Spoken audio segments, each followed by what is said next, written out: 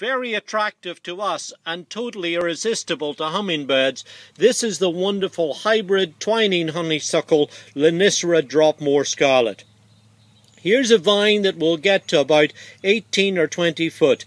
It's marvellous for scrambling up archways or pergolas, perhaps putting on a wire fence to create a privacy screen, anywhere where it can grow and prosper. It's easy to grow, it just wants a sunny or partially shaded site. It's not fussy about soil conditions and really isn't troubled by any pest or diseases worth talking about. Raised by the man they nicknamed the Burbank of the Prairies, Frank Skinner, this is one of his wonderful varieties that he raised in his nursery in Manitoba, Canada.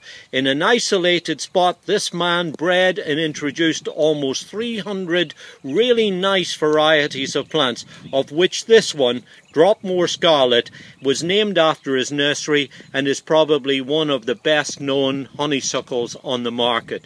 A really good variety. This is Lonicera Dropmore Scarlet.